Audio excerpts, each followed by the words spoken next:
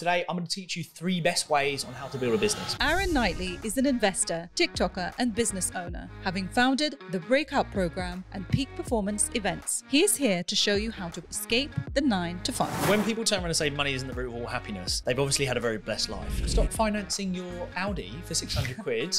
Start putting that in the bank, and then maybe when you get spoken down to by this little graduate squirt, you might have a backbone to say, who the fuck are you talking to? Money makes me extremely happy. Most people are not financially empowered because they've been really bad with money. Something's really scary. 43 million working adults hate their job. What situation are you in, financially or at home, that you are not saying, enough? Why don't you design a life that you don't have to escape? I live a very lean financial life. I'm sitting here in a Primark t-shirt. I don't spend money on expensive things. A young person who is frustrated in their 9 to 5, how do they break out of their 9 to 5? First thing I say to anyone. Aaron, welcome to Anatomy of a Leader. Thanks so much for having me. Nice to meet you. And you. So we met over Instagram, TikTok, and emails. Yeah. And nice to see you in person. Yeah, likewise. Looking forward to it. So you talk a lot about quitting the 9 to 5. Why is being employed so bad? So, funny enough, I wouldn't say it is so bad. So I think that's where maybe the message of what people look into it is that it's so bad. For the record, I actually really enjoyed my last job. I actually had some of the funniest times at my last job. I do talk about that. What it is it's the politics, the stress, the Groundhog Day feeling, the limited growth, the constantly playing what I call a political poker game. You're always having to think on your feet of who's making the next move. It's like a constant workplace chess game. That's really strenuous. And from my experience and people I know, it leads to a lot of problems: anxiety, depression, being apprehensive, not enjoying your job. So it's that element of employment that I was just never on board with. Whereas entrepreneurship, you choose who you work with, you choose how fast you go, you choose your salary depending on the success of your business. So I think when you look at the two and you break it down, I feel there are so many more pros with building a business than there ever will be in employment. So that's kind of the deeper message within it. Yeah, because a lot of the times you talk about, promoting the quiet quitting and, don't stay in your 9 to 5, break out of it. And, totally see how, being in a company where you have a toxic boss, it's a toxic environment, where you have to navigate the politics and generally dealing with, very uncomfortable and sometimes things completely outside of your control. Whereas the whole, entrepreneurship route does offer that sense of freedom, being able to choose who you work with, both clients and, collaborators, potential business partners. Talk to me about your journey breaking from 9 to 5. So you mentioned that you really enjoyed your work. You were employed. Talk to me about your journey. How did that happen? So from a young age, all I've ever known, like we spoke off camera, all I've ever known is that working class, getting on with work, hard work, labour work, the harder you work, the more you can keep your job, you can secure your job and that kind of thing. And that's what I saw, and I saw good habits. I just always knew that I had a bit of a flair, very outspoken, very loud, very confident, very boisterous. And I've always had natural leadership skills, which is massive to me, which I'm sure we'll talk about. So when I went into... When you say massive, what do you mean? In terms of leadership skills, I have always been able to sort of bring people together by an element of respect, which, I'll talk a little bit about shortly in terms of that's a massive thing for me in terms of doesn't matter who you are, how much you earn. As human beings, respect really is due for everyone, right? And the more you show that, you're going to get a great output. And that's what lacks in the workplace, which was one of my major gripes. So when I went into the workplace, I knew I wanted to do more. I didn't know what it was, because in an entrepreneur's journey, especially early on, when you haven't got that education, you want more, but you don't know what it is. And you're like, this isn't sitting well with me. You're telling me what to do. I'm kind of not liking that, and the way that you're talking to me, I don't like that either. So I had like these early signs.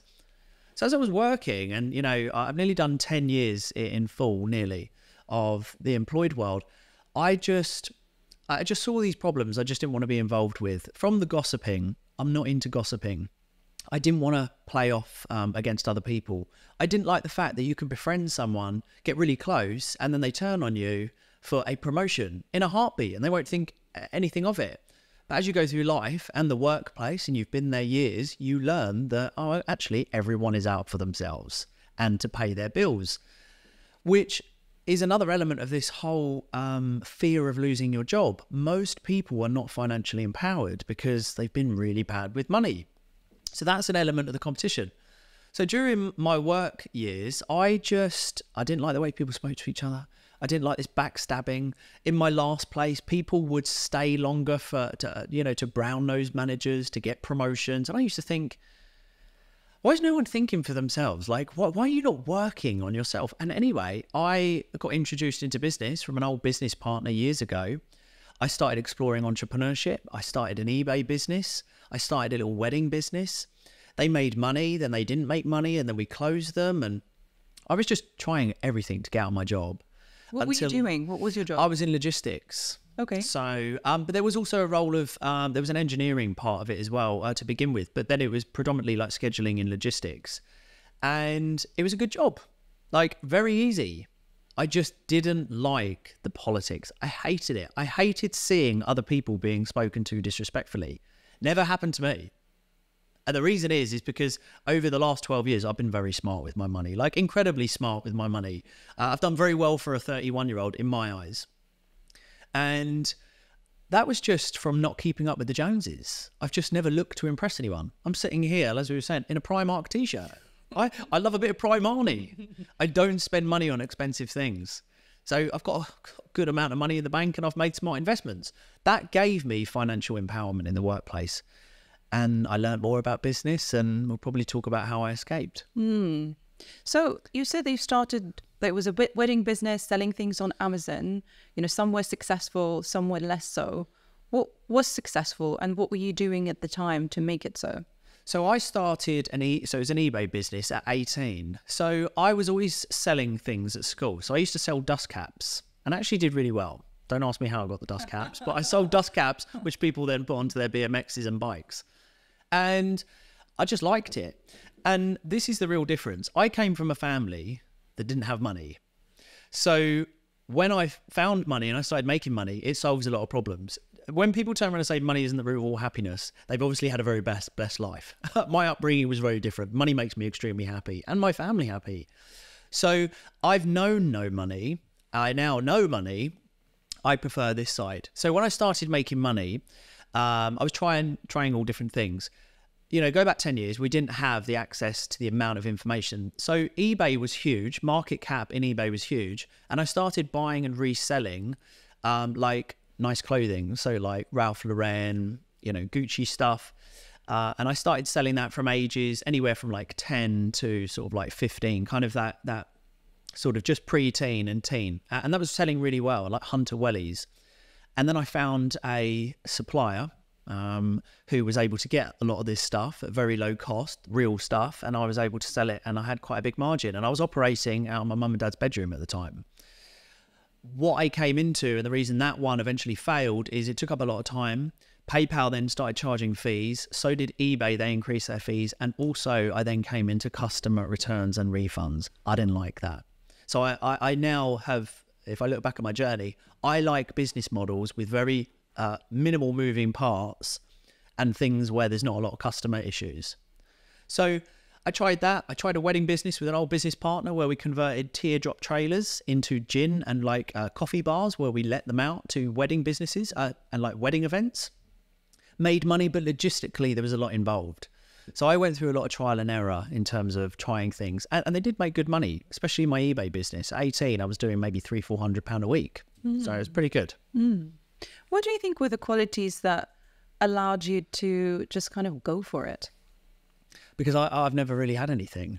So it's almost like when you start from ground zero, what have you got to lose? I don't come from a family that had money. So if I was going to start something, the worst is going to happen. I'm going to end up with what I had. You know, my mum and dad have always provided, but, you know, we weren't blessed with loads of money. So I didn't really see any other way. It was like, if I don't do it, what's the alternative? And I think that's the dilemma most people need to solve. If you don't fulfill some form of purpose or fulfillment in your life, what's the consequence? Most people end up with anxiety, depression, and a midlife crisis because they look back and they think, I did fuck all. I will never look back and think I did fuck all. I do everything I want to do. No one tells me I don't want to do it. I love it. No, it's interesting because, you know, no matter where you come from, the majority of people follow what they see and what they already know, as opposed to being like, actually, I don't want any of this. I want to do something different and sort of, you know, try. Because you were saying that, you know, even at an early age, you're already trying to, you know, sell something and be entrepreneurial.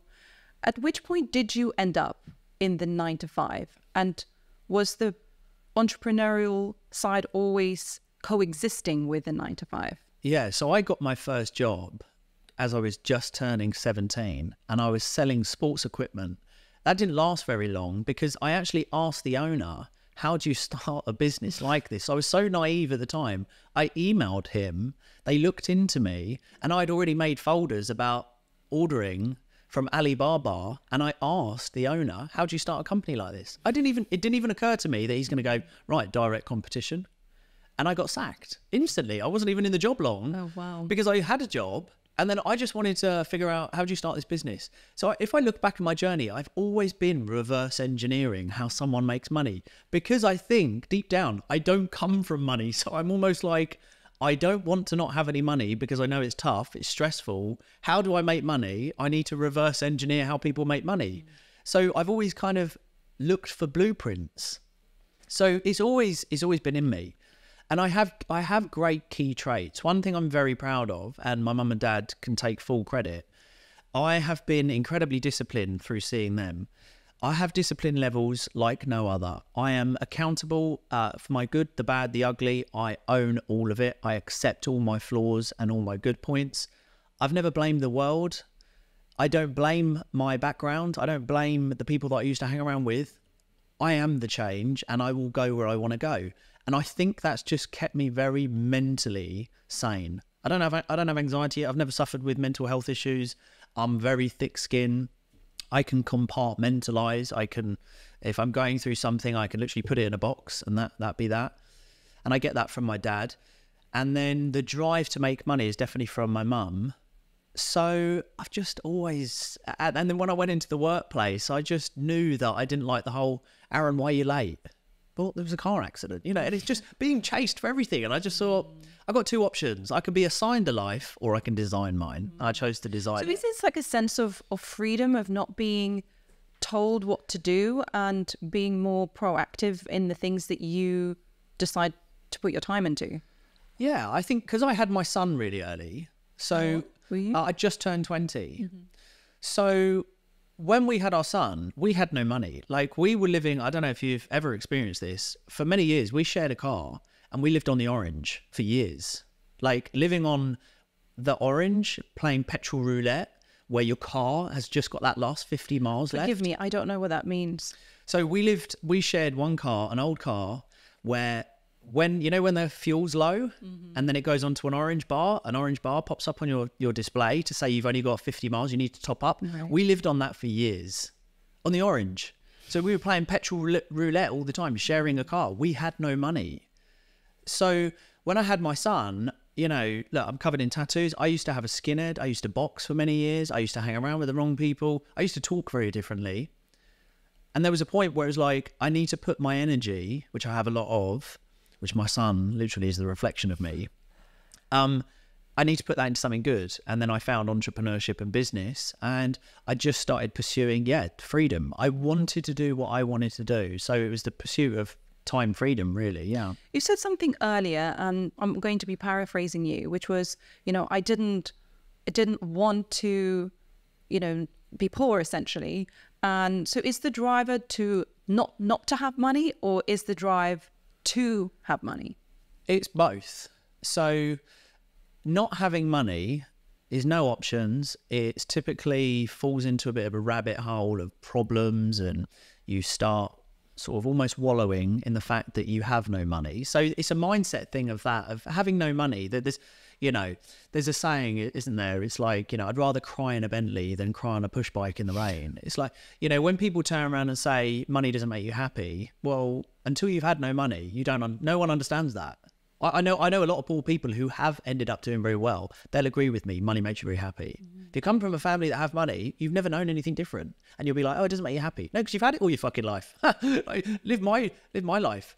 So it's then the resources and the options that it gives you. You know, to be able to spend time with family. Like I said, I don't spend money on materialistic things. I have good control. I have good habits. It's just being able to do what you want and not having to go through the bullshit of the workplace. There are so many problems in the workplace, and they're not being fixed, and they're very simplistic to sort, but they're not. And the problem is no one challenges the problem. And the reason is they're not financially empowered, because they've spent years spending their money on clothes, holidays, financing a car they can't really afford. And then what happens is they're left with loads of problems. They've got a big mortgage, and they have to work, and they have to play this political poker game because they're not financially empowered. I needed to financially empower myself so I can get out of the problem. At which point did you realize that you needed to not spend the money, but to continue to earn it? So almost like you don't level up your lifestyle as you level up your salary, your income. Do you know what? There was no changing point. I've just always been like that. When I started earning money at 16 years old, you know, properly, I just saved. I just saved and invested. And I've been quite an old soul, I think. I like classical music. I like Coronation Street. I like old things. You know, I like old villages, medieval villages, castles. I like Frank Sinatra, Dean Martin. So I think I've always been interested in just a simple life. I think if we look back at the 50s, 60s and 70s, things were a lot more simple. I think people were at peace more. So I've always been like that. So I've never felt the need to buy things. And I think, as we were sort of joking earlier, is that at Christmas time and my birthdays, and I'm sure my mum won't see this, but my mum would buy me a shirt that was like 3 times too big for me. It was from like a second-hand shop, and it would have like a lion on it. And I'd be like, Mum, I'm not wearing that. Like, I'm in secondary school. I would get taken the mick out of.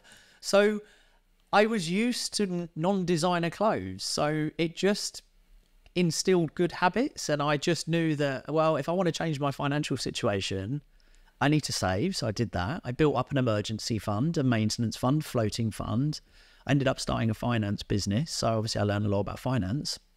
But yeah, I've always saved. That's literally kind of the core of it, and that's put me in good stead, you know. What has been like the biggest flop in terms of the businesses you've started? So I went into property with an old business partner without a lot of knowledge, and put money into it without questioning things. And I went into a business partnership without really knowing what that entailed, and looking after money, structure. I didn't question any of it. And I think the biggest flop is that I lost money and I didn't have any kind of exit plan. I didn't have any counter to problems that happened. So what I realized very quickly is I needed to level up my education. So I would never say to someone, start something if you have no idea about it, or if you don't know what happens in worst case scenario.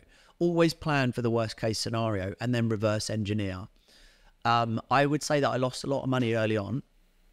And How much money are we talking? Above £10,000. And to me, again, from my mindset, that's a lot of money to lose. So I lost that, and I had no way of getting it back. I got caught up in a load of drama, and it hit pretty hard because I've always managed money so well. And I was quite disappointed in myself that when I look back, I thought, well, I didn't really know the outcome. I didn't really know what I was doing. I didn't question anything. So a lack of information can make you make bad decisions. That's probably my biggest sort of entrepreneurial business flop. What's been the biggest success?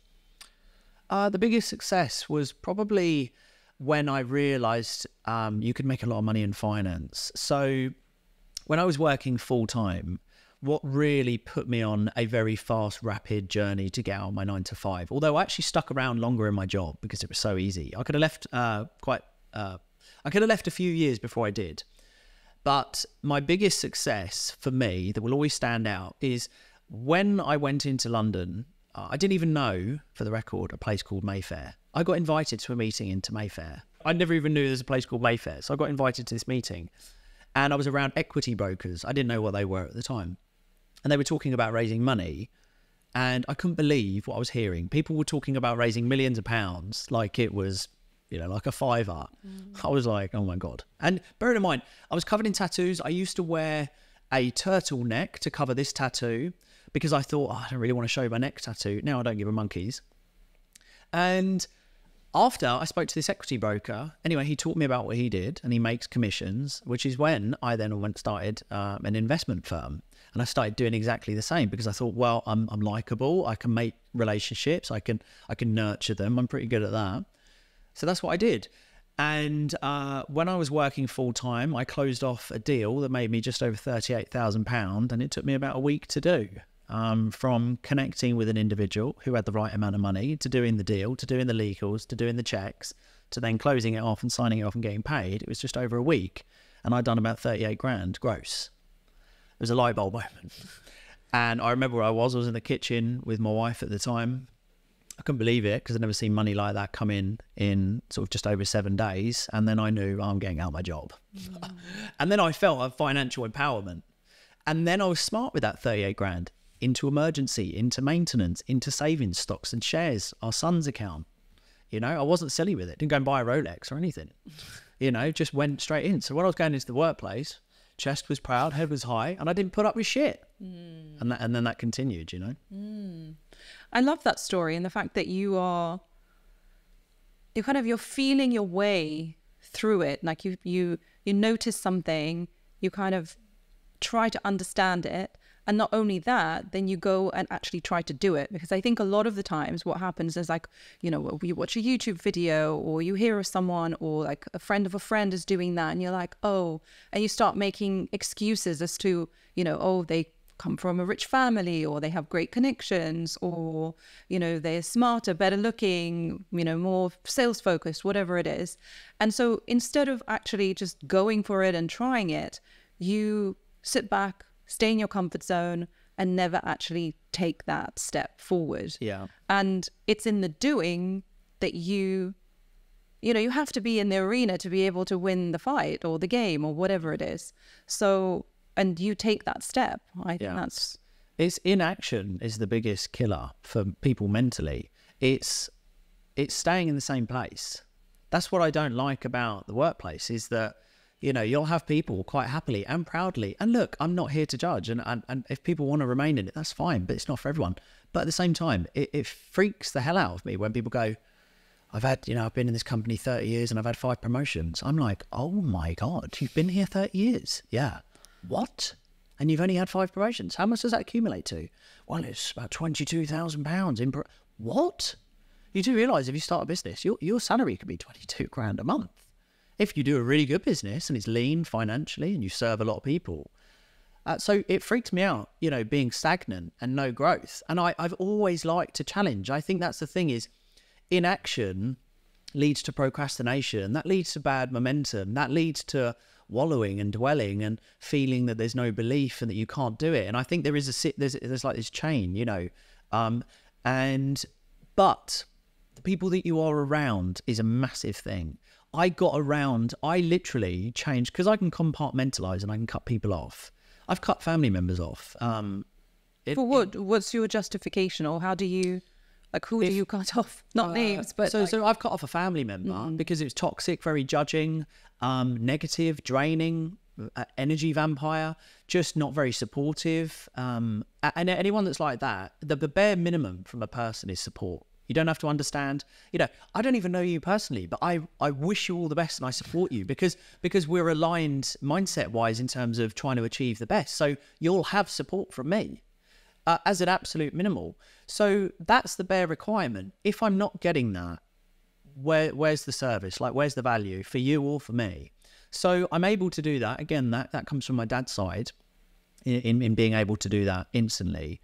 But when I decided to go full-time into entrepreneurship, even though I was working in employment, I applied something called self-mastery, where I kept it on the low, but I changed my circle and I got around investors, entrepreneurs, business owners, just starting in the middle, sold companies, and I went to events and I was networking all the time. And today my phone book's probably worth around about $2.9 billion. There's a lot of phone calls that I can make that are very lucrative for me.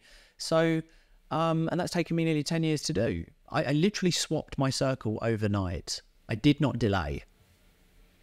That's so true about who you hang around with, who you surround yourself with. You are not only exposed to new ideas, but you can see that it's possible. That if this person is doing it, then so can I. Do you believe anyone can do it? I do, to a certain extent, if you're around the right people. I would challenge someone not to spend a week with me and then think they can't take on the world. And it's vice versa for other people. I spend time with some of my friends in London who do like 250 a year, million, 250 plus million a year. I've got many friends that do hundreds of millions a year. When I'm around them, it's like I'm on a buzz. It's like I've had 4 shots of pre-workout upside down.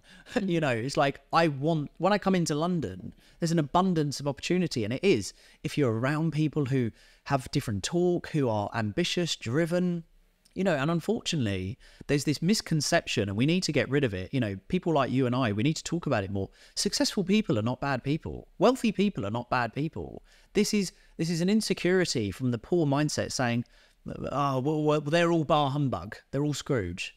No, they're not. Really wealthy people, majority of them are really charitable. You know, I know some incredibly charitable, wealthy people. So when you're around them, you're uplifted and you think, even though I come from a council estate or I come from a background, the opportunities now, like I can do this. And then it's belief, and then it's habits and routine and discipline and going to the gym and doing things day in, day out. It's like, I get asked all the time, how did you grow so quick on TikTok? I've been on TikTok now 16 months. I've posted every day 3 to 5 times a day. How do you have time to do that? I want to know that. Look, we can do a TikTok right now. I can do a TikTok right now and post it. And what's it going to take? 55 seconds? So, look, I'm a big believer in, people say, how do you post 3 times a day? It takes no more than 5 minutes. Plug in. I've got a mic. I always bring it with me. Plug it in. Pick up your phone. Hey, everyone, today I'm going to teach you 3 best ways on how to build a business. Blah, blah, blah, blah, blah, blah, blah, blah. Da, da, da, da, da. No, hashtag post, right? That's one. Hey, everyone, if you want to escape, you know, I'll do it. I'll do 3 videos in 2 minutes. You know, like it's in action. It's just like, get on with it. You know, it's like, I'm just very action. We'll come back on the TikTok thing and the social media thing, but just touching on surrounding yourself with inspiring, successful people, and you're talking about your black book in your phone. How do you do that? How do you become friends with and hang out with and spend time with successful people? I get this one all the time, and I just keep it really simple. It's just networking. It's just going on Eventbrite, going on LinkedIn, going on Google and booking the ticket and the train ticket and go on your own. You know, Leah came to our events, our event on her own.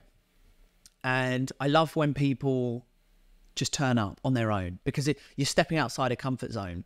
You know, that was one of the reasons why I started an events company with my business partner, is because I wanted to make it more accessible and more friendly to people who don't come from money. That's why we make the tickets so affordable. Even the VIP, they're so affordable. And we're putting people who normally charge a lot of money to be on stage, but because I have relationships with them, they'll do it as a favor. But then we charge very affordable tickets for one of the most incredible events you'll ever go to. And I just was networking all the time. I never had an agenda. I would go into London. I'd go to marketing events, investor events. I met an incredible woman called Lisa Palmer. She's very well connected to some high profile people. I built a very good relationship with Lisa. She introduced me to people. This morning, as I was just saying, I've been introduced to a celebrity PR guy who's going to get me into film premieres now, because that's a big push this year. I'm on TEDx later on this year. So like, I've been given these opportunities now because I've made the right connections and I've had no agenda. It's not like, oh, Maria, if I come on your podcast, can I, you know, hopefully I'm going to meet, you know, maybe I ought to get some free photos, you know, from the guy. There's no agenda. I'm just here to add value. And I've done that wherever I've gone. And I've also understood very early on, you might meet someone thinking, oh, I really hope this is my investor, or this is the one that blows me up. it might not happen immediately, but if you nurture that relationship and you give, 6 months later, they might come back in and then you understand why they were in your life. And I've had a lot of that. So it's exposing yourself, going to events, making connections, not being afraid to approach a person, and then, nurturing the relationship by providing value and being helpful, and not having expectations of an outcome straight away, or if ever. It's just about planting those seeds and continuing to do so. Yeah, literally. And, I do a lot of content which is very similar to Simon Squibb. Simon Squibb's a good friend of mine, and we have very much the same ethos around that and the same value. And I'm a big believer of that. And if anything, he's really confirmed that that's, and we were talking about this on the way up, is that, when I started the educational company, the Breakout program, again, I only charge a very small fee. It's a one-off fee, but the value and everything that's included. And separately, I have all these masterminds where some of my friends come on. Simon's actually one of them. And they're worth hundreds of millions combined. The value, like what you pay for it to what you get, it's almost like, is this a joke? Because I've really understood that you nurture. You work on an 80-20 rule. Give 80% of everything for free. And the 20% that will come back at some point is very lucrative. And it is. I've just nurtured relationships. And because I was in finance and I started raising equity, I learned also very quickly you can't rush an investor. So the average relationship to be able to ask for money out of someone's pockets is about 6 months. Some people go, oh, you can build a relationship in 5 weeks. Well, fucking teach me.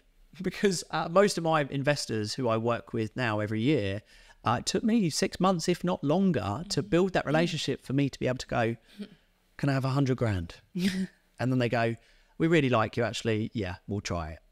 It's similar to my business, Executive Search, where, it's a high ticket product service where, if you go completely cold out of the blue, it's very rare that somebody will start working with you. It does happen, but it does take time to build those relationships for people to trust you.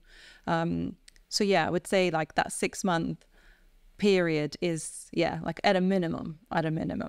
Relationships are all about give as well. Because ultimately, if there is synergy and there's synergy, people are very smart, especially people who have done very well. They can smell bullshit from a mile away. Even now I can tell when someone wants something. So there's early signs. So you think if people are doing tens of millions of pounds and you're trying to go down that route or whatever, whatever relationship you're trying to find, if someone's been in that industry, you're not going to be the first person that's thinking, I could use this person. Mm-hmm.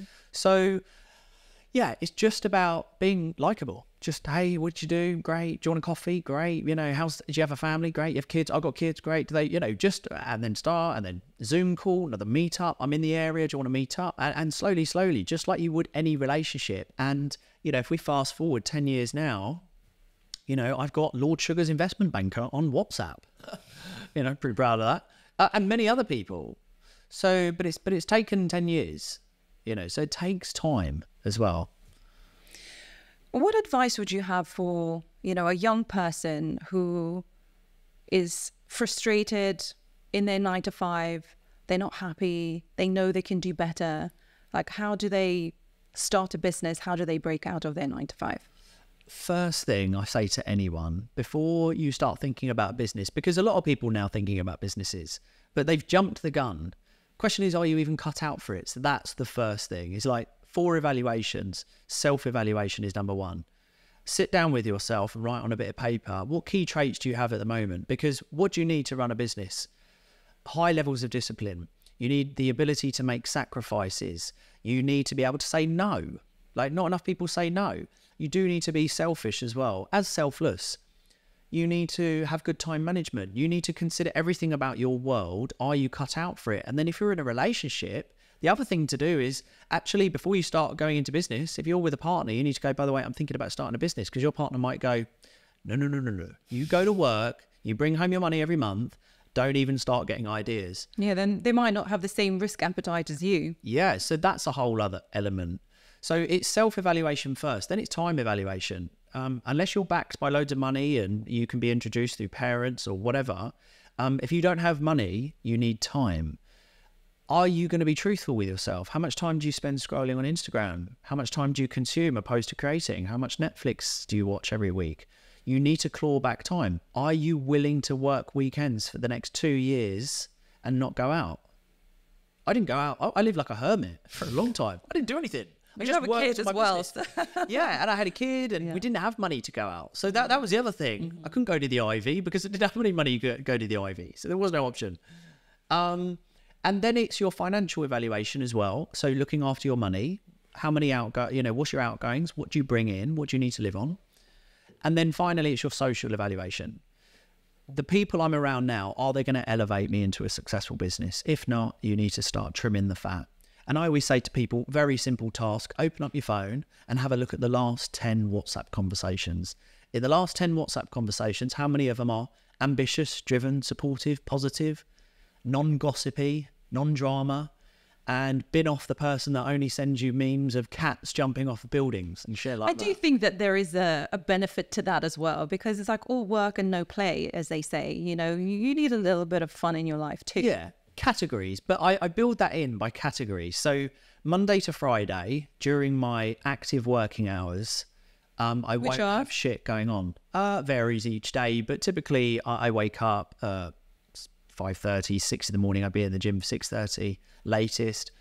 Maybe cut off at 8 in the evening, 9. I don't know. It depends whenever I start working, to be honest with you. But active hours. It's not like you start work at 6 and you're actively working for 13 hours. I might do an hour and a half in the morning, piddle about for a bit. Then I do an hour at 11 a.m., an hour at 3 a.m., so whatever. But I'll only have the active business conversations. I wouldn't take half an hour out during an active day where I'm in the zone to start talking about, what's going on in the world. So, but then I meet up with friends every 6-7 weeks. But my point is that you categorize people who's around you to where you want to get to. Like if you're in a dire financial situation and you want to get out of your job, stop fucking sending memes to people. Start getting around business people. So first step, you said, do a self-evaluation. Were there any further steps after that? Yeah, so it's the self-evaluation, financial, time and social. And then once you've done those 4 and you've really mapped it out, and I would recommend get a whiteboard and put it all onto a whiteboard so you can visualize it. Then it's kind of navigating the crazy world of social media where all these marketing ads. When people turn around, and one of the biggest hurdles, what I'm finding, especially running this educational company, is I don't know what to do. I know I want to do something and I have a family and I have a situation I need to get out of and I don't want to work for someone, but I don't know what to do because there's this overload of information. Then that's when I say go and network as much as possible, because when you start talking to people, you have these little light bulb moments. You're like, oh, I quite like that. And it's real. You're actually talking to real people opposed to seeing a marketing advert that's been paid to demographically target you and subconsciously pull on your pain points. Go and network with people who are just starting a business. Talk to them. How's it going? What's the hurdles? And then you'll start thinking and creating your own ideas. So that would be the immediate, that's all I'd say. Go network, network, network. There's something about being physically present with people that makes a huge difference. I mean, I'll use an example from my own life now. So I do this comedy writing course, which is just to get me into the habit of writing in a different way, which is helpful for any kind of content. Anyway, it's over Zoom, which I did not want, and I hate being on Zoom. Yeah. If anyone that I don't know wants to have a Zoom conversation with me, immediately no, I will not do it. Phone call, fine, but not like a screen. There is something that just, I don't know, it just doesn't work for me. And whilst it's great to, have the ideas of it, but you're kind of on your own, you're with your own personal energy. And there are some brilliant people who can raise you, like Tony Robbins. I mean, he can, over the screen, it kind of translates. But then I went for a lunch with a friend who is also a collaborator, and we're talking about ideas, how to work together. And just by being physically present, something like flips. Buzzing. I came back and I was like, we can do this, we can do this. And it's just, you feel inspired.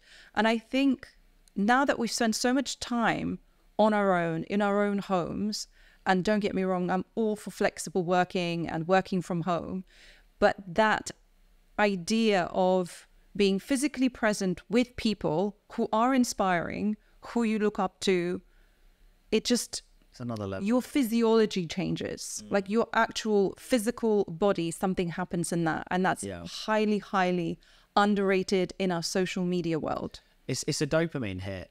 I mean, but it's a different dopamine hit to what you get from social media. Yeah. It's much more longer lasting, I believe. I think also one thing I've learned most recently, so this goes out to a shout out to Jason Greystone, but Jason is not only a very close friend of mine now, but somewhat of a mentor and a business partner of mine.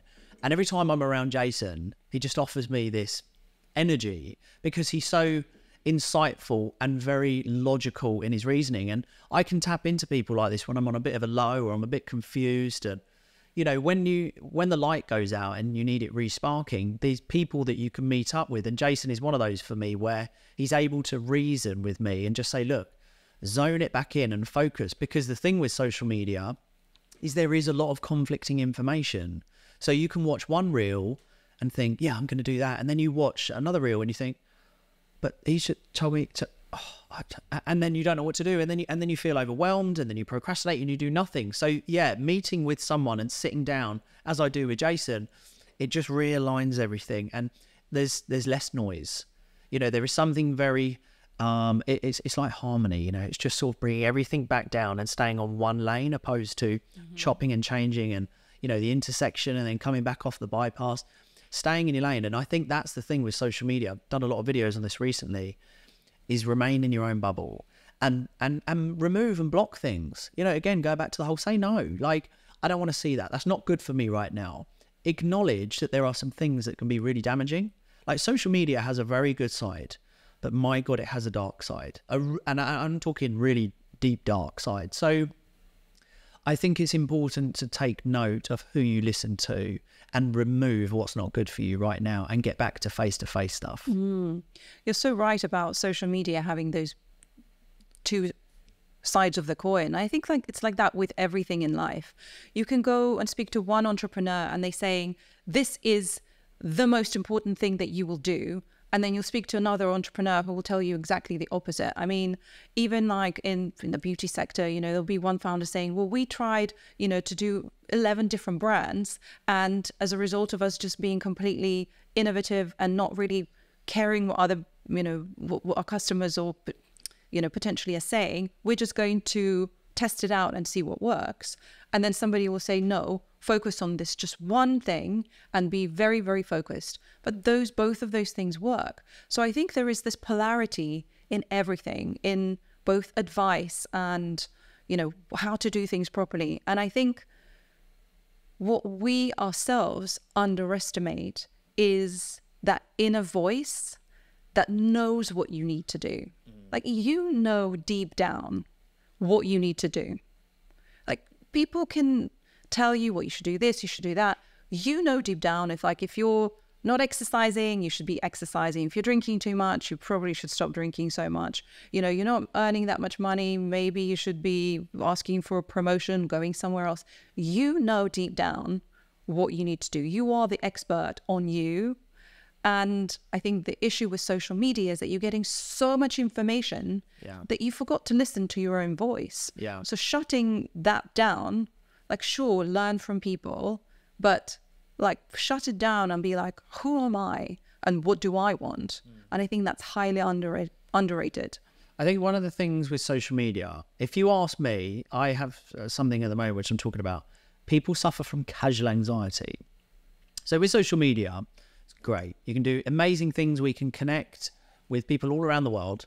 There's some great things. But the dark side is that most people spend their time comparing. And it's really bad to compare your life. So, you know, for anyone listening, just really analyze. Are you looking at someone and thinking, well, I wish my life was like that? Well, you have no idea how they got there. And you don't know if it's real, because everything is a highlight reel. The other thing is being competitive with someone who you have no idea about.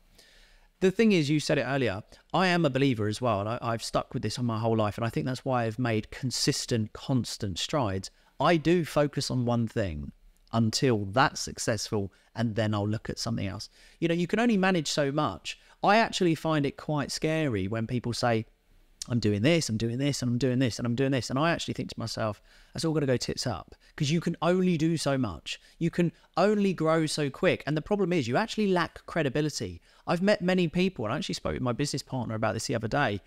We know a few individuals that were managing too much, and now they've gone off the radar. You don't even know where they are. You don't know what they're doing. And I think what that comes down to is an overload of too much, overwhelm. Then you hit procrastination. Then you bury your head in the sand. You don't reach out to people, because in entrepreneurship, and I'll tell you this, when I left my job, again, no one needed to tell me this. I just knew I needed to do it. You've got to put your hand up and ask for help. Entrepreneurs help other entrepreneurs, and you can't bury your head in the sand. So when you're balancing not only personal life, social life, because it's at the forefront, and a business, and possibly your employed role, that's a lot for a human being, person to deal with, human being to deal with. And then you look on social media at the business lifestyle in Dubai, you're gonna go mad. So asking for help is another thing in entrepreneurship. You know, when you're struggling, ask someone who's still doing really well and say, it's fucking tough. Have you got any advice for me? Come up and see me, or let's get a coffee. Of course. Why didn't you ask earlier? You know, or what is it you need from me? You know, there are a lot of helpful people out there, and people seem to take this load of, I can't, I've just left my job, I can't ask anyone because then they're going to think I'm a failure. And no, ask for help now, otherwise you're going to lose it all. I'm a big believer in that. And it's really interesting. When I was younger, in my sort of, 10 years, 11 years ago, when I started my business, that didn't faze me at all. I was like, well, I don't really know very much, so what's the harm? I can just play dumb and, just ask questions. And that really worked for me. But 10 years later, somehow I've created this limiting belief. I was like, well, I should already know all of these things, so I shouldn't be asking about it. And so it can creep up on you at any time. Like, even if you did that before, all of a sudden you can kind of catch yourself like, wait a second, that's actually not helpful. And I didn't even used to think like that before. But talking about what you were saying about comparison, I find that's a really interesting one. With anything that is triggering for you. So you look at someone's life and they are, good looking, going to Dubai on holidays, Maldives, whatever, earning this money. You look at them and you think, oh, they only got to where they are because they're young, good looking, rich parents. And it makes you feel bad about yourself.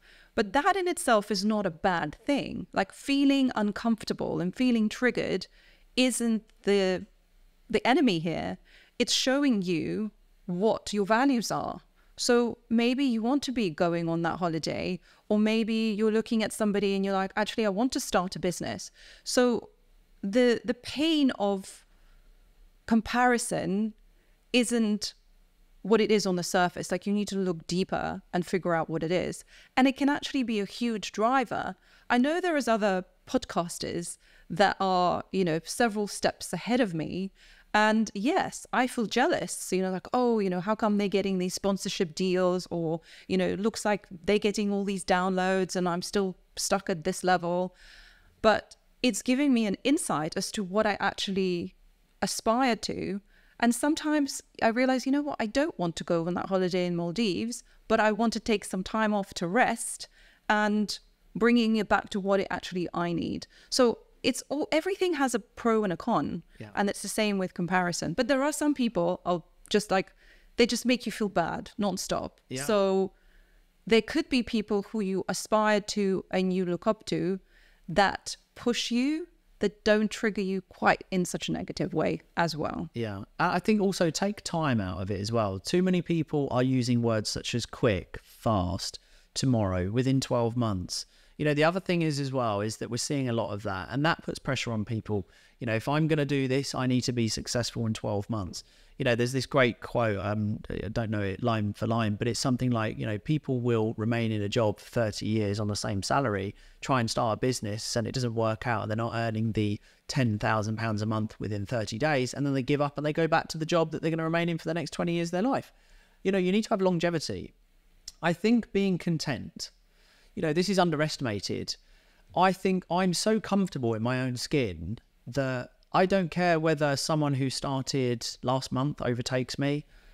I'm just not bothered about what other people are doing, because I live in the real world and I'm around people who are, ultra successful, and and they're in their 40s or they're their 50s. You know, the average millionaire who turns millionaire in the UK is 41 years old. So it doesn't happen overnight. There's unicorn moments. I think the other thing is we need to separate unicorn moments. Too many people are focusing on unicorn moments. What are unicorn moments? Where you blow up overnight. You start a YouTube channel and all of a sudden you get 1 million Overnight followers. success. Overnight success. They are unicorn. Could both you and I be a net millionaire? Yes. Could we both be a multi-millionaire? Are we likely to become a billionaire? No. It's just as God's honest truth. It's very unlikely me and you are going to become a billionaire. It is a unicorn moment.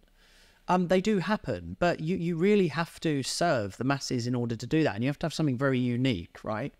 So I think just understanding that things take time. If you want to escape your 9 to 5, be very empowered that it's possible, but it may take 5 years. Some people go, 5 years. Yes, 5 years. Well, I saw an advert the other day. It said 12 months. Right, okay, well, it's not going to take 12 months. It sells on social media. Yeah. Maybe you're a unicorn moment. That might happen. If you increase your chances, great, and it happens, great. But time. I think that's the other thing. I was prepared and I accepted that I knew what I wanted, but I didn't have a time length on it. I was told by a very successful business owner a long time ago. He said, what is it you want to do? This is when I was like 21, just, you know, I was getting into the thick of it.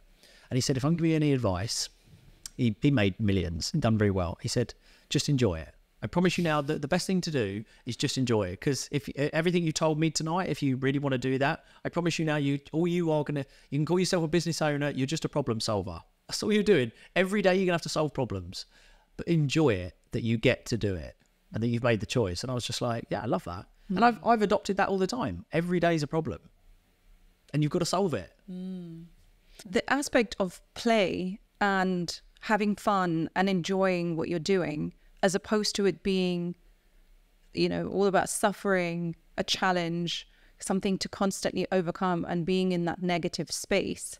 The playfulness, the fun aspect, I think, again, is underrated. It's not like you have to be, you know, going out to parties and, you know, having this kind of like frivolous fun. It's about just enjoying the moments. And when things are really challenging for a very, very prolonged period of time, then something is not working. I heard this saying about sort of, you know, this 30, like third, a third. Like a third should be, you know, you should feel challenged, you should feel stretched. It's going to feel uncomfortable. Then a third is like, well, it's okay. It's neither fun, it's not bad, but it's kind of like this may kind of zone. And then a third is when you're enjoying yourself. So if any of those are kind of out of whack, that means you either have to put a little bit more effort in and, you know, maybe take yourself out of the comfort zone, or if it's too much, then kind of put yourself into more of the play, the fun. I'm saying that because intellectually I know this, but I don't always follow that rule. So there's something that I'm working into my own life. You know, So- there's also something as a massive driver is, Frank Sinatra said it, the best form of revenge is success. So the other thing that can really drive you forward is using pain points such as people haven't believed in you or people have said you can't do it, and really using that energy to drive you. I did that with my family member who I cut off, is that for a long time made me feel very little, you know, would say things over years and years and years because of what I used to be like, you know. And I don't think she could quite fathom that I have changed and that, you know, now I'm doing all right. And it was that negative jealousy, and I really channeled that energy into making sure that everything that I've said I'm going to do, I do. And also in the workplace, it's like for people who do want to get out, they are going to want you to fail. If people get whiff, and I actually advise no one, if you're building a business in the workplace, as did I, for years, I kept it on the hush-hush. No one knew a thing. Like, no one knew anything until they started to notice socials, my website, and then it became a problem where things changed for me. But is having that control to use energy to make sure that you really actually go through with what you say you're going to do and make it a success, and you need to have a deeply rooted reason why. Like, something that is going to be a consequence or a repercussion. I always find people tend to have this inaction because, well, if it never happens, nothing's going to really happen. Well, if I don't make it a success, I'll just carry on. My life won't change. I needed to change. So, and I wanted it so badly. So use like natural drivers. Maybe someone said to you, you're never going to do it. Maybe a family member has always put you down and said, you don't deserve that. You know, just do the normal thing.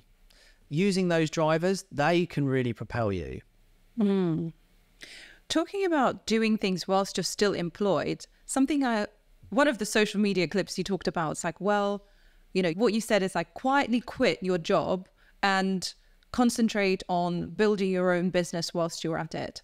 Yeah. Do you stand by it still? Absolutely. But again, it was in context. Do you know how many people went, oh, you can't promote that? And it's like, listen to the video, dude. Like, it was a 4.5 minute video. Actually listen to what I said rather than taking the first 30 seconds. Because so many people get triggered. I absolutely back quiet quitting. So for the camera, quiet quitting is okay if, here we go, the caveat, the key word, if you are disrespected, you aren't valued, you are spoken down to. If you are the cleaner and the boss or the senior manager talks to you like shit, it's not acceptable. So if you were the owner and I was the cleaner and you came up to me and said, right, do that, I'd go, who the fuck are you? If I was me, I was financially empowered and I'd be thinking, I'm fucking earning more money than you anyway and you don't even know it. Do not talk to me like that. So, and because when the respect is lost, you'll see a different side of me. Like, I'll change. And with quiet quitting, if you are being disrespected, you are not valued, you're not appreciated, you're overworked, and you're spoken to like shit, why would you not quiet quit? Like, you're going to lose yourself as a human being. You lose a backbone. No one ever spoke down to me in the workplace, which is why when we had these meetings and why a lot of these clips end up getting millions, is because when I would sit in a meeting and there would be this roundhouse, I'd be the last one to talk. I was fully aware and learned very quickly, be the last one to speak, to whether to speak or not. And if I didn't agree with something, if new changes were coming in, I am that guy that went, no, I'm not doing that. And it'd be, oh, Aaron, why? Oh, I'm not doing that. And I pointed at one of my old managers, said, you should be doing that. I said, why is that now rolling onto us when that is your role?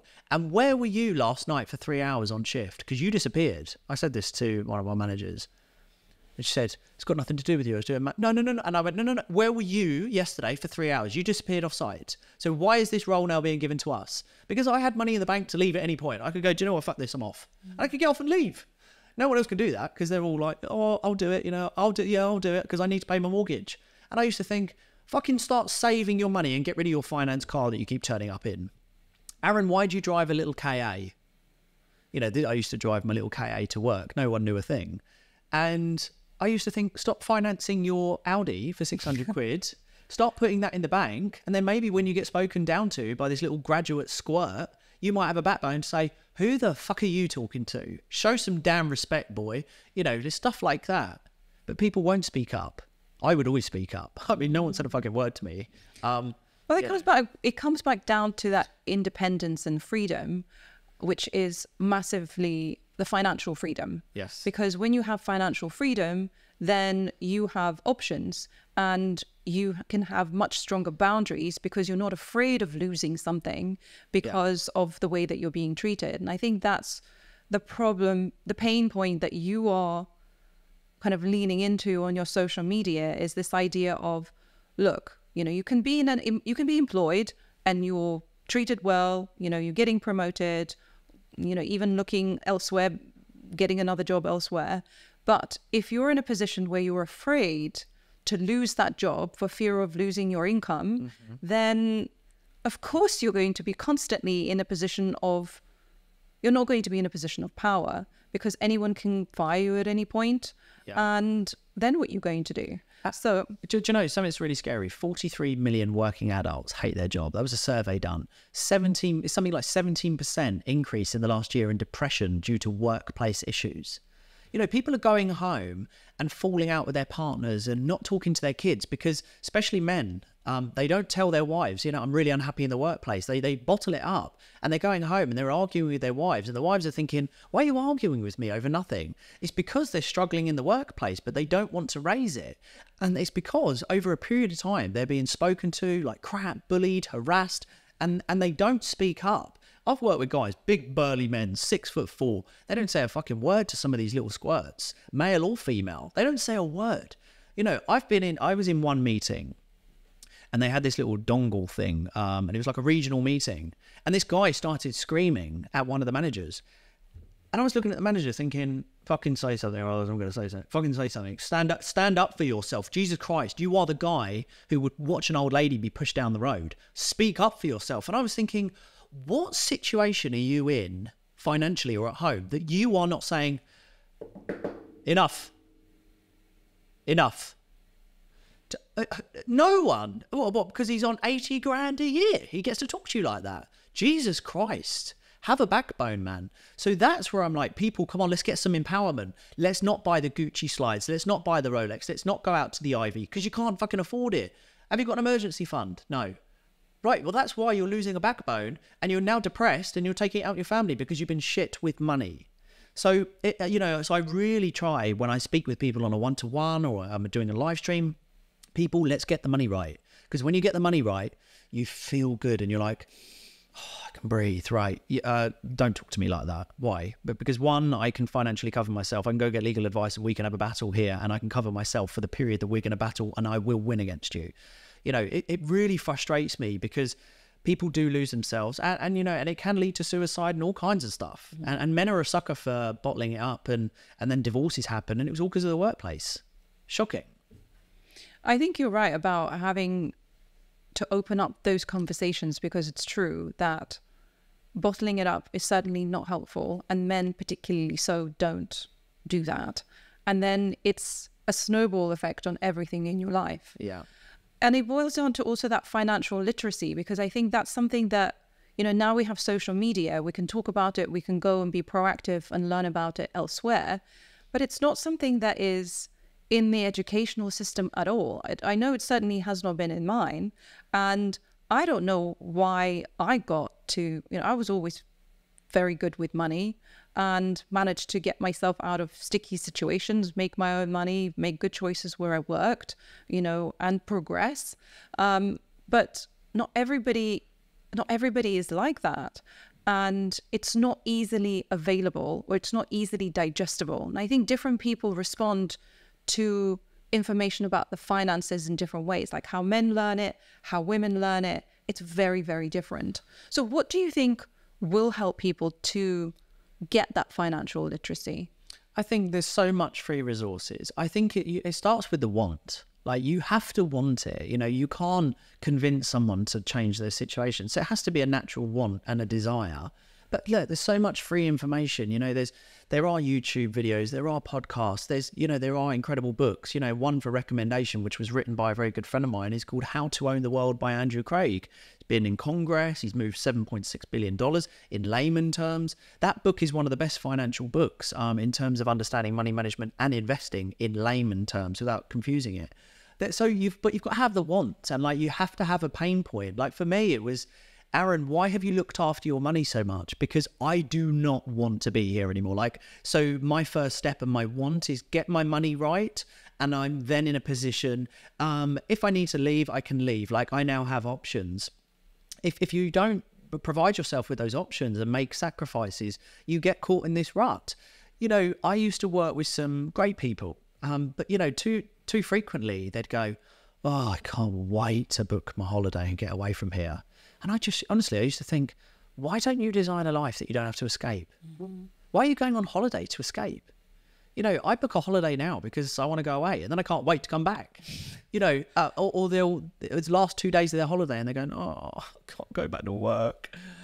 Then why don't you change it? If you don't like it, dude or lady or whoever, why aren't you actively changing it? Well, it's too hard. No, that's a lack of information. Go learn. Do you think it's because people get used to a lifestyle? Because my circle for a while has been, pretty successful people who, a lot of them work in finance, earning a really good salary, but still feel like they're poor and very unhappy with the working situation, long hours, very little respect, having to drop your life, going on holiday and not actually having a holiday because you're having to be on the phone.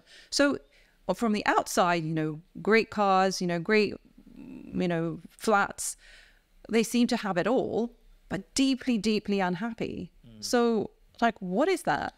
I think, so I know a lot of old school kind of big salary, stuff like that, but they do 70, 80 hours, 90 hours, a lot of stress, always on call. you know, and they're very happy to turn around to people who they meet and say, you know, I'm this and I have this, I'm Chelsea, it's all right. You know, it's like no one gives a shit. Like, no one fucking cares about your title. We're not impressed, you know, don't impress me much, or whatever those Shania Twain, right? No one fucking cares is the first thing.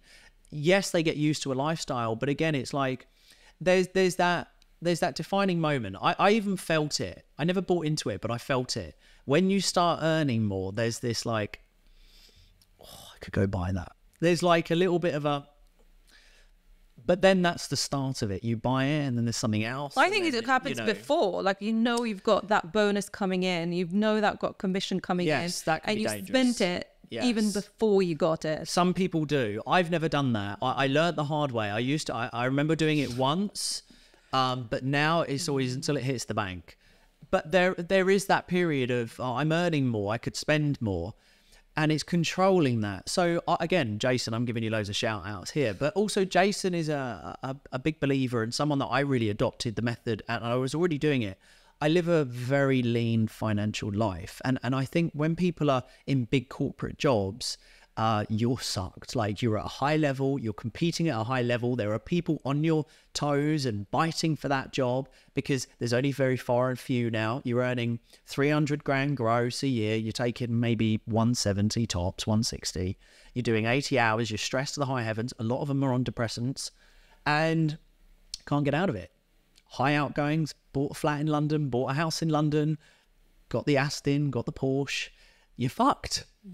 And it's very hard to then go to your family, we're going to have to strip back. We're going to have to go move just on the outskirts, little 2-bed, semi-detached.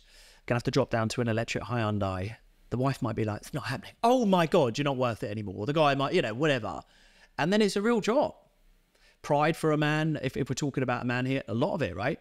Whereas now, if you live a lean lifestyle, we have this ability to build a lifestyle business. Maximum profit from your phone and your laptop, huge income, very little outgoings. I'm on about a 98% profit margin, 2% expenditure. I barely spend anything. I'm sitting here in Primark. I've got Next jeans on. I've got some Fila socks on, whatever, right? My clothing. I wear my Apple Watch everywhere. I make very good money. I spend nothing.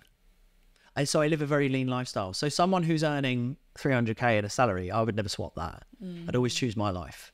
Always. So how did you manage to avoid getting sucked into keeping up with the Joneses? Because, I mean, it's part of our human nature to want to be similar to other people. And how did you manage to, like, as I said, get sucked in? Because I've always wanted longevity. Like, I knew that it could end at any moment. Like, I would never rely just on content creation. Like, I earn extremely good money just off of TikTok. Nearly more than a doctor. That's just, but I know that's not always going to last. It's like an actor or an actress. You're going to be hot for one moment, then you're not. So you have to build something sustainable. So I've always put again, going back to a bit of an old soul kind of situation, I've always imagined 20 years down the line, I've got a good private pension, my stocks and shares is good, my stocks and shares ISA is good, my commodities, my peer-to-peer lending, my private invest now. So I've made decisions over the last 12 years as if I was a 50-year-old man, you know, like, so I've planned for when I'm 50. Like, I want... Like, you've reversed engineered it, as what you said before. So I haven't spent money up front to pretend. Like, I have a dear friend who's got to remortgage his house so he can have a marble kitchen because his wife won't fucking sell the house because she got inheritance, which bought the house to begin with. But she won't sell. So they wanted to remortgage. He's gonna have to work. Like, he's incredibly stressed, right? He's a very dear friend of mine, but he is stressed to the high heavens. He earns a good salary, but he's committed now for, like, until he's dead. You know, and all because his wife won't sell. If they were to sell, they could go buy a couple of properties outright, live in a nice little house and not work. But she wants this marble kitchen because she wants people to come around and go, what do you think of my marble kitchen? It's nice. And it's not, you know. But the problem is people come around and go, oh yeah, lovely marble kitchen. And when they leave and go home, they don't fucking care. So it's this portraying a lifestyle, but I've just never wanted to keep up with anyone. Which is also why I don't think I suffer from any mental health issues, because I'm only in my own little bubble. Like, I'll leave here and, you know, I'll just walk along and I'm happy as Larry. I think that's so powerful. And getting into that mindset, for me is like, how do you, if you don't have it, like, how do you get into it? Because it's something that I battle with myself. I mean, as an example, you know, we shoot this podcast in my home, and very early on, I remember there was this really amazing female entrepreneur who I was like so nervous meeting, and I was like, oh my God, like nothing is tidy. You know, the kitchen is a mess. Our floors need to be replaced. You've seen like they have scratches on there. I was like, oh my God, what is she going to think? Well, probably most people don't, but this is, most people say, oh, what a lovely home you've got. But in my head, I'm just thinking of everything that is wrong with it and everything that is, you know, how they're going to, what they're going to think of me, and they're going to judge me. And then that continued on for a while. And then I thought, you know what? It's not the flaws and it's not the mess. It's me, that I feel that they're going to judge me for my interviewing skills, that somehow I'm not good enough, that somehow I'm a fraud, I don't know what I'm doing. And then I was like, I have to remind myself that every single day, that to the point that we don't even tidy the kitchen area where you came in, because it's just, that's just the way it is. I mean, within reasonable amounts. I mean, it's not completely messy, but it's focusing to what is exactly the trigger for you is. And it all comes down to just not feeling good enough. Yeah, again, but that there's a subconscious level of comparison there. Like, it's what are other people going to think? You know, I can tell you now, your house is far bigger than mine. But it's neither here or there with me. I've been to some of my friends' house who have like country hill like houses, you know. And once upon a time, I used to think, oh, I don't want to touch anything. I'll rock up in a vest. I don't give a monkeys now, because I realised that I've built the relationships I have in my life, you know. And one dear friend of mine, Michael, who makes hundreds of millions. He's one of the wealthiest guys I know. He is, I'll go up to his offices. He's got 250 staff in one of these offices he's got in London. And I'll chill back in his boardroom and I'll put my feet up, and, you know, I'm just so comfortable because he doesn't judge me. And I've learned over time that the people that you really want in your life, or that are going to be around you, they won't judge. Like, they don't give a monkeys. You know, I'll once upon a time, maybe I'd have covered up more tattoos. I don't fucking care now, you know. So it's really nice just to stay in your own bubble. I also, one thing actually, I'll tell you what, you've asked me how, with the social thing, do you know what? There was an element. I took 7 months off Instagram. Actively, On purpose? Yes, I chose to come off Instagram for 7 months. And do you know what? I think that was a foundational moment for me. Nothing happens apart from... Nobody cares. Apart from purity. And what it was, 7 months I came off, and I was able to get clarification, and I really nurtured my finance clients through LinkedIn, because LinkedIn is not aesthetically pretty. There's not a lot going on. There's not a lot of flashy stuff. It's very B2B. So I really nurtured that. And that was when I monetized my YouTube, which is disconnected. You know, you create, disconnect. There's no real interaction. So I focused on those two, and I took 7 months off Instagram. I wasn't on TikTok at the time, and it was so pure. So when I came back to Instagram, I was... I rarely like other people's things. I don't even look at other people's stories, rarely. I follow no one on TikTok. I follow very few people on Instagram, and I don't look. I only consume. That's it. And I think that's that defining moment. It's that detachment, isn't it? Yeah. That you are, well, present or not present, but, you know, you can choose your platforms, but then you put yourself out there, but without having this attachment, like, oh, how many people are watching, or what am I doing? And just constantly like second guessing. But worse, constantly looking at what everybody else is doing rather than concentrating on what you're doing. And I will say this, with Instagram, TikTok is great, right? TikTok honestly has changed the game for me, and it has for so many people. But if you notice this about Instagram, you'll have very, very few people that will like your posts or leave a comment or support you, but you'll always have more people watching your stories. Instagram is for nosy people who don't necessarily want you to do well. They just want to watch and see what you're up to. I actually, do you want to hear something funny that I do? This video, I think, ended up doing like 700k views. It seemed to resonate with a lot of people.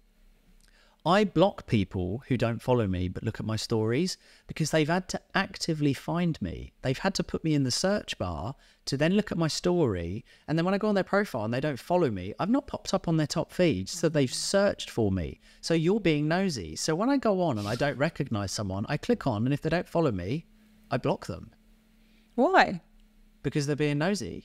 But isn't that the point of it? I mean, I know what you're saying, but like that doesn't bother me, that people are nosy, partly because I'm also looking at what everyone else is doing, but I don't have like a bad intent of doing that. Sometimes keeping up with, you know, what my friends are doing, or, you know, whatever everyone else is doing.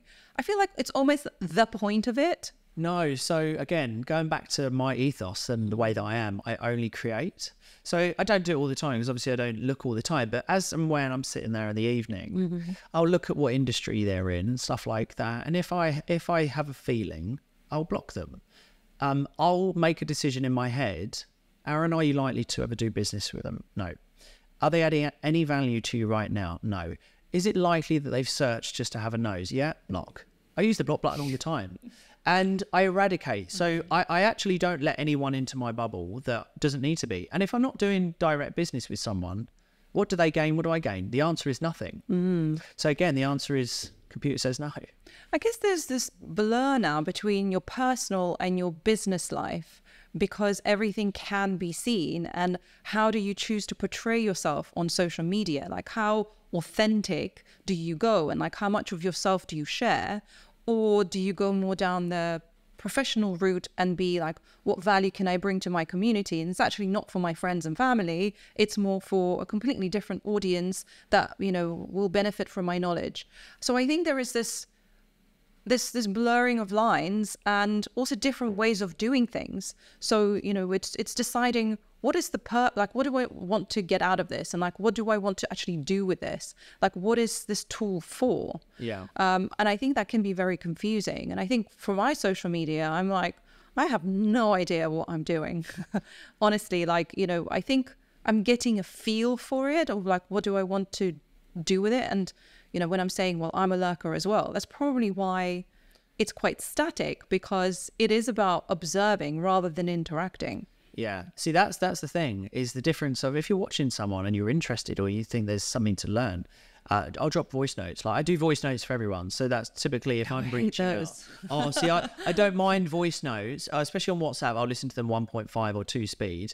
I'll only do it if I'm interacting on something a little bit more intentional or longer, or whatever we're talking about. But the thing is, I do only create, I rarely consume. So that keeps me very mentally sane. But yes, you're absolutely right. Having a purpose. A lot of people don't really know why they're on there. So I've got 6 accounts: Aaron Knightley Official, Peak Performance, The Breakout, TikTok Growth Program, Knightley's Roundtable Podcast, and my lifestyle one. See, that was confusing for me, because I wasn't sure where to go with that. Yeah, so they all have their own purpose for me. So depending on what traffic I'm driving, or what campaign I'm running, or what funneling I'm doing, will depend on what one I'm active on that week. But it allows people to follow certain accounts, and I'm able to upload the right thing to the right account. And also, I have my exit strategy in mind. You can't really sell a brand, but you can sell a business. So I'm always very conscious of that when I'm building my brand. I'm also positioning my business to be sold, and that my brand isn't too attached to my other subsidiaries. So I'm very mindful, in the next 20 years, I want to sell up. So I need to make sure that I have these separate things, and that it's not attaching too much to my name. I'll only showcase what I want people to see with my name, and maybe sponsorships and endorsements and brands. That's fine. I do all that. But when it comes to my business, I have a purpose. I keep them very separate, because I do want to sell. That's the exit plan. So I think you knowing why you're using them. Yeah, no, and I think that makes sense, because there isn't one way of doing things. I think that's what I'm trying to say, that there is a different way that you can be running your social media. What's your future plans for your TikTok? I mean, obviously you blew up there very quickly. You said, what, 18 months, you said? 16 months. Like, where do you see that going? So that's a bit, so this year for me, so 2024 and TikTok. So one, YouTube is a massive focus for me. That's the mothership. That's where I'll end up really growing and my efforts going into. But TikTok is so new, it's evolving. I've started at the right time. I've grown organically. I've done over 260 million views plus now. I've grown over, I don't know, I'm at maybe 305,000 followers in a very short period of time. I've monetized incredibly well. I've seen what it can offer. I've seen what the plans for this year. For me, it's huge global awareness. I've been seen pretty much in every single country. I've been duetted, stitched in every country. I've been offered so many brand deals. I've done so many brand deals. I've had a lot of sponsorship, a lot of endorsement money. And now what it's bringing in to help my brand is such things as TEDx talks. I did a journalist interview the other day for, it'll either be BBC or Sky. I'll have more. I get invited now to private parties, events. It's opening up doors that other return on time invested is a big metric for me. So when I look at things, I think, right. So for example, to help promote your podcast, my clips will do very well on TikTok, which will then people will want to explore the full podcast. So my return on time invested at the moment is immediately on TikTok because of how quick I'm growing and the exposure. But it's also bringing in huge clients for my investment business. It's driven all the traffic to my breakout program by demand. I'm totally organic, so I'm not forcing adverts. I'm getting warm, hot leads coming in all the time. My database has grown massively for my newsletter. I'm able to funnel people where I want on sequencing and marketing. For this year, I'm doubling down on everything that I'm doing. I mean, I've doubled down a lot, but this year in 2024, I'm just going even harder because this time next year, I could be on shows, I could be on TV appearances. That's all possible. And I think that will happen. Mm-hmm. Social media growth as a viable business opportunity, would you recommend that to other people? Yes, as long as you build on the front end and the back end. So I'm launching a program at the end of March called the TikTok Growth Program, where I'm going to teach people how to go full-time on TikTok. I've already done that. I've already actually got some very successful members who have grown very quick and are fully monetized on and off the platform, which is great. So I've got like good case studies already. I would only promote it and teach people as long as you are building a brand which then complements a back-end business. Because this could end at any moment. I'm sure it won't, but just in the event that something horrible happened or you lost your account and all of a sudden this traffic's gone, have you built something sustainable and collected a data that if the worst was to happen, you can contact your data and still move them into the back-end business? So yes, is it possible to go full-time and earn huge amounts of money every single month on a platform? Yeah, because I'm literally living proof of it in a very short period of time. But you have to build out that back-end business, and collecting data is just huge. Like we all know that as business owners, everything I do or anyone I meet, I collect data. So like in one way or another, subconsciously, I always collect data. And yeah, it's possible to go full-time, and you can blow up pretty quick if you do the right things. It's all very possible. So what are the right things to do? Solving problems. So finding a problem or a niche, solving it, adding value, engaging. In your early days, for your first 6 months on your growth period, reply to everyone with an open-end question, bring people back in, set up your funnel, live stream as much as possible, which is why I've spent the last 12 months live streaming so much. I convert people on the lives. I move people to masterclasses, webinars. I sell to them. So it's all about engagement. Again, going back to your 80-20 rule, I give 80% for free, and then I ask for 20. That really helps. There are some hacks that you can do with, as soon as you post, live stream straight away, and it drives a huge amount of traffic to your post. 3 to 4 times a day. Actually look at your analytics. Something that Jade Beeson keeps saying to me, look at your analytics on YouTube. Like, look what YouTube wants you to create. I don't do enough of it, but I do a lot of it on TikTok. So all of the content at the end of the week, I look at what worked, and then I create subsidiary content around what worked. And then it works. I already know a video will get 100K depending on what I say. Learn good hooks, learn how to monetize, and also figure out the most common question. I launched last year in August the Breakout Company because the most common question I was getting through tens of millions of views was, how do I escape my job? I thought, well, I've escaped my job. I did it in a very simplistic way over a period of time. Why don't I start a company about it?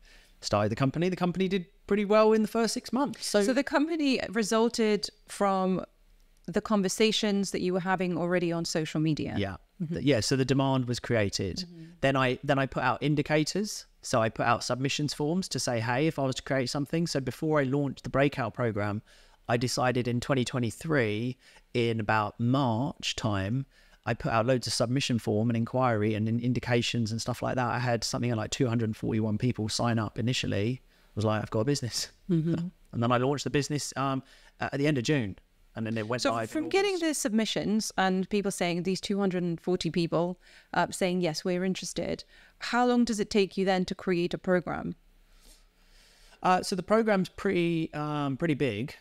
This one, there was no expense spared. It took me from planning to having the business launched and the program go live. It was probably about a 3.5 month period, but an intensive period. So I was on it every week, all the time, every day. I was filming a lot, liaising with the team that I was building it out with, creating all the funnels, the sales pages. So it was about a 3.5 month period, which is probably quicker than what some people will do it in. But I had all the indicators, I had the huge demand, I had the waiting list, then I created. So like I'm launching this TikTok growth program at the end of the March. I've already got 88 pre-orders. I haven't even built it yet, I'll be honest. So, but I'm building it, imminently in the next few weeks. So, having so many channels, like where do people go and find you? What's like the best place to see what you're doing? I think Aaron Knightley is obviously my main handle. I think most people will find me on TikTok, but then they'll find their way. So just to sort of summarize in terms of all these socials is that they're all touch points. So you'll find where you want to go. So if you come across me and you like something, or you find me on a platform, I've interlinked everything. So a customer or a follower or someone who wants to join the journey, they'll find where they want to go because I've made sure that I have what's called a 360 touch point. So as long as you come across Aaron Knightley, you'll find where you want to go. Like you'll find you somewhere. Yeah. Yeah. You'll find me. There's this question I haven't asked for a while, but what seems impossible to you now, but should you achieve it, will change the course of your life or your business? So one of my goals at the moment is to ensure we hit a valuation of around about 20 million by 2030 for peak performance. When I say that out loud, coming from a family that has never had any entrepreneurs, any business owners, never hand-me-downs, nothing, to turn around and say, could Aaron Knightley set a company in excess of 20 million? I know I will, and I know I can, but it still seems quite a bit of a pipe dream for me. But that's what we're heading towards. And from the growth we've already had in only a 2-year period to where we're going, to what we have lined up this year, and the people that we've got around us, I know it's very much possible, but it still seems crazy to think, well, my retirement will be exiting a company that will sell for millions. And that's even saying it out loud, I almost sort of sometimes think, really? I mean, Aaron, is that really possible? I know it's possible. So what will make it possible? One, a lot of my friends have sold companies for tens or hundreds of millions of pounds. I'm around the right people. I follow a blueprint. Paul, my business partner, is incredibly driven as well. We have no contracts. We have nothing. We have just aligned. We are peas in a pod. We just get on like a house on fire. And we are just very driven, and we know where we want to go with it. And also, again, Peak Performance is a company that's been built around serving other people. If you're building a company that's serving people, as long as you are making the necessary processes and steps, it's a win-win situation. We serve so many people. We build a big database. And also, just a final one, we're going into fitness. We now have a clothing line that we're going to be releasing, and then we're going to go into subscription models. So we have a plan. And as long as we execute it, we'll get there. We've got 10 years. Well, I wish you all the best. And thank you so much for coming on the show. Thank you. Wonderful to talk to you. Pleasure's all mine. Thank you. Cheers. You've been listening to Anatomy of a Leader podcast. I'm your host, Maria Vorostovsky. If you haven't already, please follow and subscribe this podcast, and I'll see you in the next episode.